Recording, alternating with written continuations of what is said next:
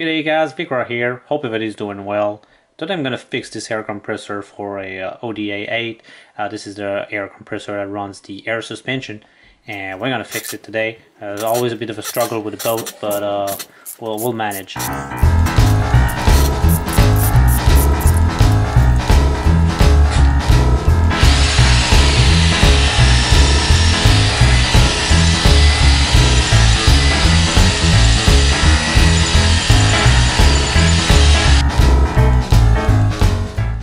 Okay, what you saw me do is drilling out those bolts here. That's why when you buy a kit, you make sure they provide the bolt, because what happened, the bolts are steel and this is how they aluminum housing.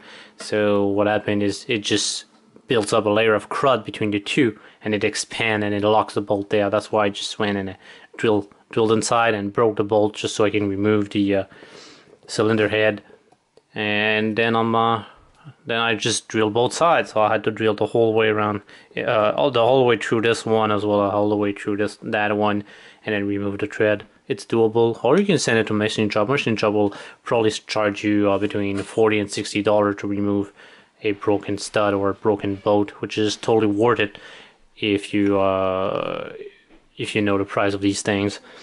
So now I'm gonna split apart the dryer. I'm gonna inspect it. Okay, now that I split it, this is normal. There's always going to be rust in there because the charge here is not yet dried. So this spring always going to have a little bit of rust on there. This one have quite a bit, and if you don't have to, don't remove this part here, because underneath there's a one-way valve connected to that hole at the bottom. So try to leave it like that, clean around, and just grease it to put it back in. And here we have the dryer, which is probably full by the weight of this thing. So we're gonna have to take that apart and see what we can do with it.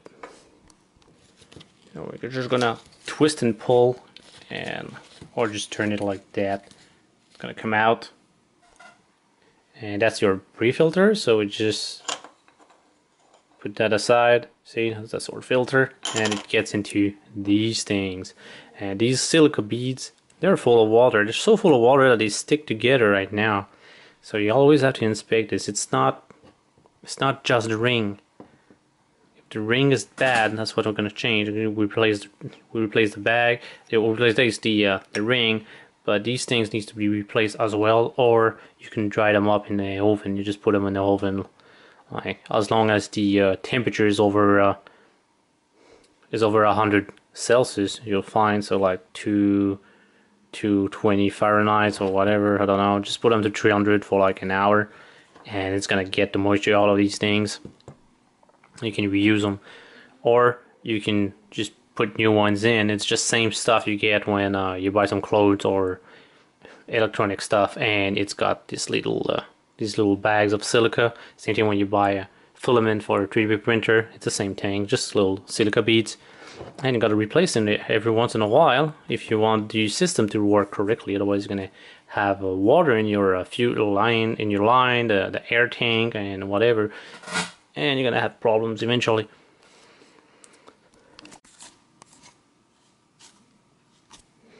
So here's all the beads. Let's weigh them out.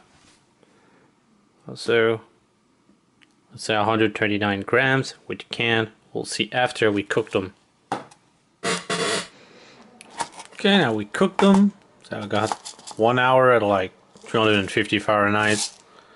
And see, now they're not sticking to each other because now they're dry. So that's 20 grams of water that was in these pellets. Now we can put them back in here and close everything up. Now instead of putting it just the way it was, you see all those dark dots is where the filter filters some stuff. So now what I'm going to do, I'm going to overlap it. Instead of putting it like this back to it where it was, I'm going to overlap this way, that way. It will free up new spots, new holes where air can easily go through. And the pellets are here, so it's all a matter of just putting that back in there. I don't have my tripod, so I have to bear with me.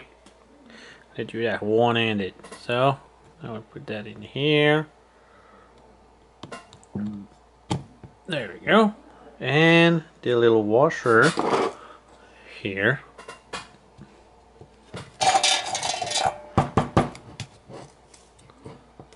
Try to make it equal.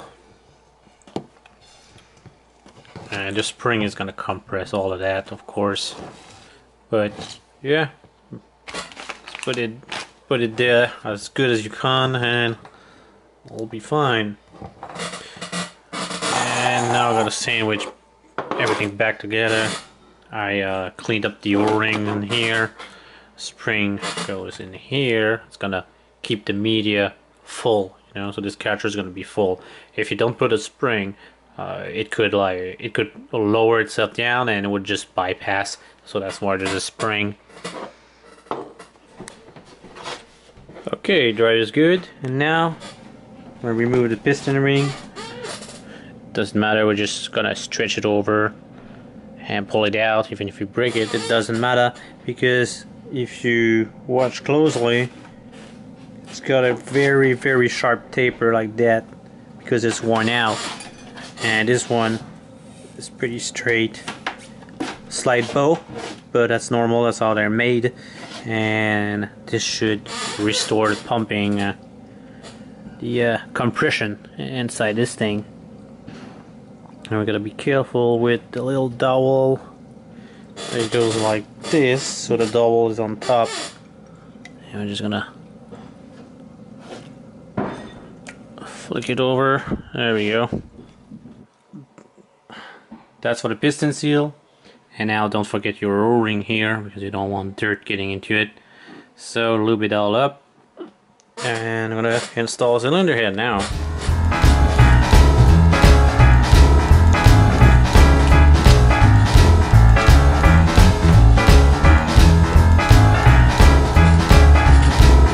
There we go.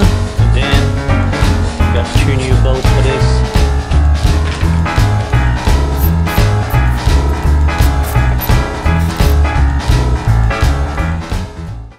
Okay, so it's ready to go back in the car. I put the tube back on, and that's the intake tube. And I glued down here with the RTV because the fitting is broken. As long as hair doesn't get through it, it's fine, because I want the hair to come from here, which is a filtered source of air, versus around here where it could get absorb water and all that stuff, and this reduces the life of the compressor, especially the dryer. So now no dirt can get in it, no water can get in it. It's got a new piston ring, so it should work just fine. Motor's always been good. So I'm gonna put it back in the car and keep on driving.